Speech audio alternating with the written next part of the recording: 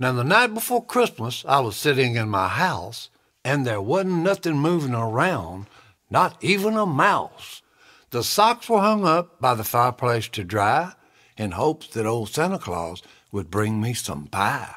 My children are grown, so nobody's in bed, and I got the sound of duck calls stuck in my head. Mama's in her gown, and I got on my couch, and I ain't tired 'cause I took a 3-hour nap. When all of a sudden I heard a big crash. I figured it was some coons digging in the trash. I went to the window and slipped on my shoes 'cause I don't like critters snooping around in my refuge.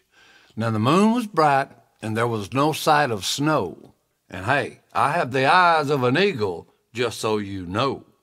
When all of a sudden what seemed to appear was a tiny little tree stand and a whole lot of deer. I knew I'd seen him. He was acting very silly, and I was convinced it could only be Willie.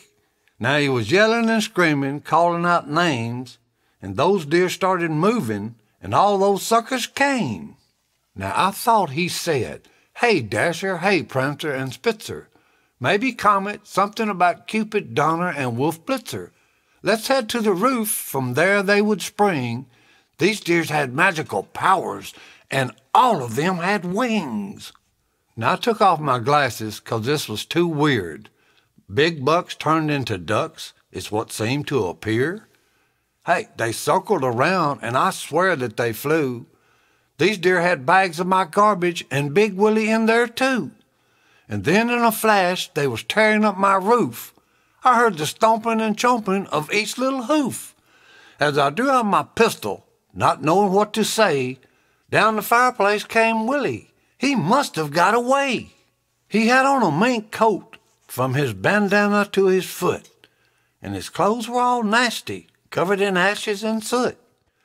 He had my bag of garbage flung over his back, and he looked like a fat raccoon looking for a snack. As I stood there wondering why he was not in bed, I yelled, "Hey, I don't have any cookies, you crazy knucklehead." His mouth was wide open as he stood there in shock. Then I realized I was in my tighty-whities with only a top. All right, quit laughing, boy. Okay, Willie looked like he was smoking a pipe. I know I never seen that, and it didn't seem right.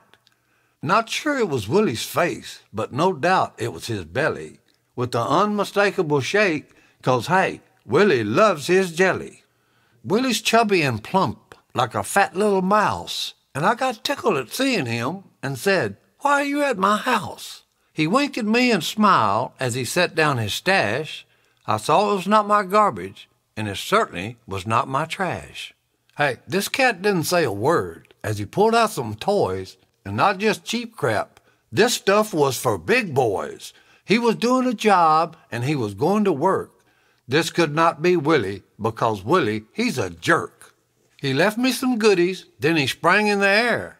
I wasn't sure what I just saw, but hey, I didn't care. And I heard him yell out as he left with his pack, "Merry Christmas to all, and to all a good night. Jack."